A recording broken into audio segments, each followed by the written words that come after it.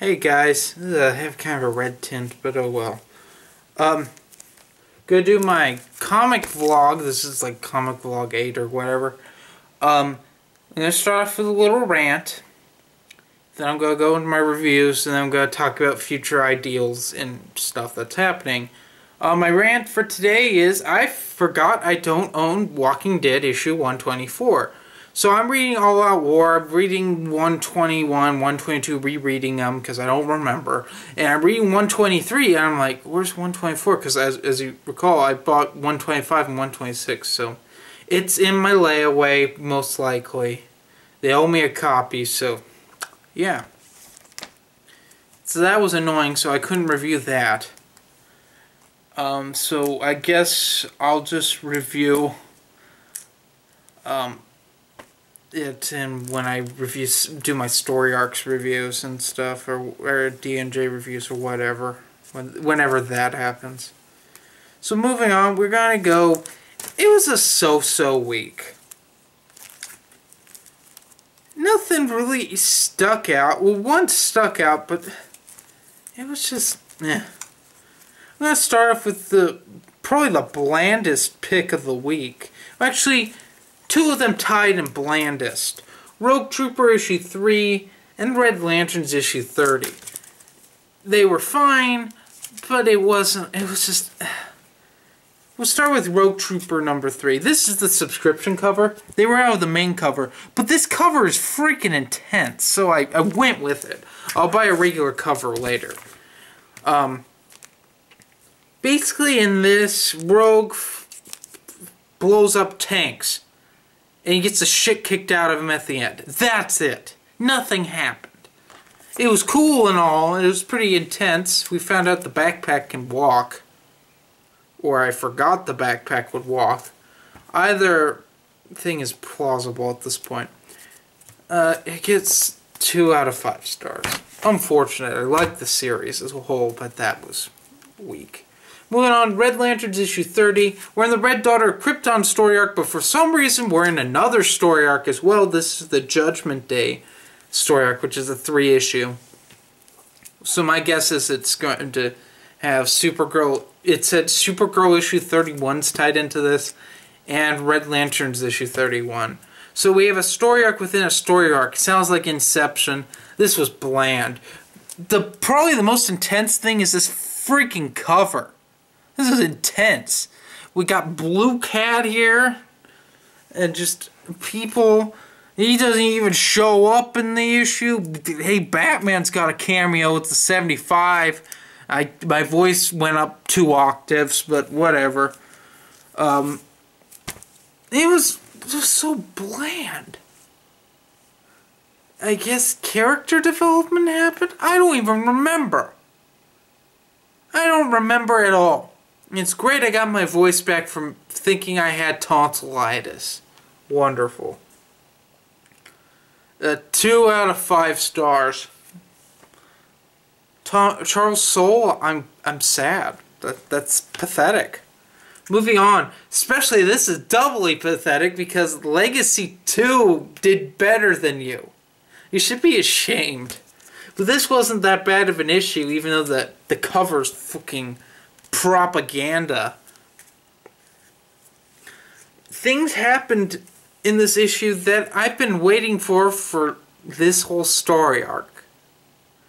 We find out who really killed the Imperial Knight, and it wasn't Anya. And we figure out who it is subtly, and we end up, spoilers, Anya's trapped outside while this planet had, because it had been raining glass through half the issue, stops raining glass and starts raining acid. And she's trapped out there with no cover. So this issue, it's redeeming this series. They actually care. It's not like with the main Star Wars title, which they don't give a shit about. Yeah, Brian Wood's an asshole. You heard it here first. You fuck. Care about what you write, you twat. Sorry, I digressed. This gets a 4 out of 5 stars. Quite good. And moving on to my pick of the week. Secret Origins. Secret Origins I wasn't going to pick up. In fact, I told Devin, I'm like, ugh, $4.99. I paid that for Batman Black and White, and that was crap. Why would I do that again? And then I started paging through this, and the Superman story at the beginning got me hooked, and I'm like, fuck it, I'll buy it. So I buy this, and now I'm out of money. That's not the point. The first two stories in this are really good. Third story kind of sucks my left nut, but that's beside the point. Superman's story is told, his secret origin is told in a very interesting way. It's not, it shouldn't even be called Secret Origin, it should be just be called Random Beginning Stories. Superman's story is told from the perspective of both his birth mother and his adoptive mother. And they both have monologues that are intertwined in this story as he becomes the Man of Steel. Quite good. Moving on, we got a Dick Grayson Robin story where Robin buys his mom a birthday gift and then they're murdered, as this story goes, and Bruce adopts them. Dick goes on his rampage of trying to figure out trying to find the person who killed his parents, and then he finds out that Bruce is Batman, and he trains him to be Robin. And yeah, really good. Then we move on to Supergirls. Supergirls was bland and boring, and it's unfortunate because Supergirl's been doing so well lately. It flashes to her saving some girls on Krypton and getting in trouble for it, and her mom's like, oh, don't worry about it. Oh, people don't understand when you save them. And just like, I'm like, shut up. It took me as long to read that bland piece of crap as it did to read the previous two. This is why this doesn't get a 5-star. It gets a 4.5 out of 5 because that story was crap. So that's my picks for this week. Probably Walking Dead 126 would have been number 1, but I couldn't read it because 124 I don't own. Wonderful. I can't even buy it this week. I don't have enough money in the budget. Yeah, because fucking everything comes out this week, including Amazing Spider-Man, which is the thing I'm most hoping for. Rebel Heist. I'm still on the fence with it. I don't know if I'll pick it up or not. I can't afford anything for Free Comic Day, so I'm not even going this year, which is really unfortunate. I really wanted to go, but there's no sense in going and dealing with bronies and things that I can't stand. Well, I shouldn't just say bronies. I don't like crowds of humans in general unless it's like a concert and I can mosh. I just don't. And I don't like the smell of neck beard. It has a certain scent. Doesn't like, and my nose doesn't like it.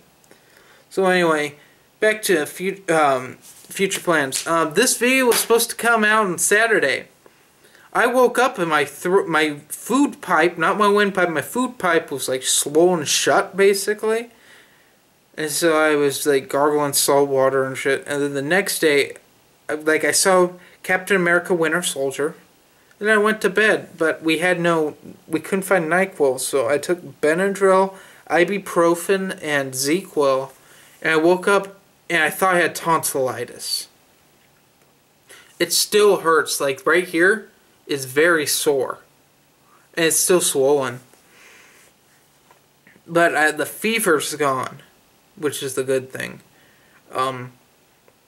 Basically, I don't remember Saturday all that much, except for going to see Winter Soldier on Saturday night, which was a great film.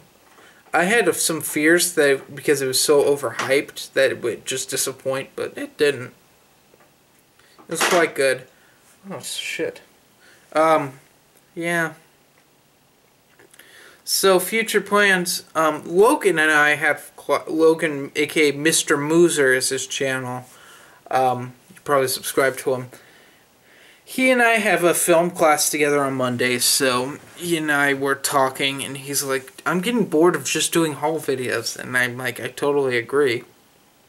So what he's thinking about doing some new stuff, And I've been thinking for a while, as I said in my previous vlog, that I'm going to start doing like fucking, I don't know, story arc reviews or whatever. Well, I decided that that's not an important thing right now. I want to bring back a series that most of you won't remember. I think Devin's the only one of my viewers who will remember this series. It's called Disc Case Problems. I review packaging on CDs and DVDs, and I complain about it. I did it on my ranting channel, and I'm going to redo them and do some new ones and review them on here a couple times a month. Yeah, also, I'm going to start doing a thing I call can rants, and stay tuned for that. Addie, or whoever, I can't even remember who was it that posted on my, posted that topic about Star Wars changing canon. That's going to be on Can Rants. Stay tuned for that, because when I filmed that originally, I sat here and my voice went out at the end. So, yeah. Fuck. Anyway, guys, have a nice day. And remember, I don't know, you're supposed to remember.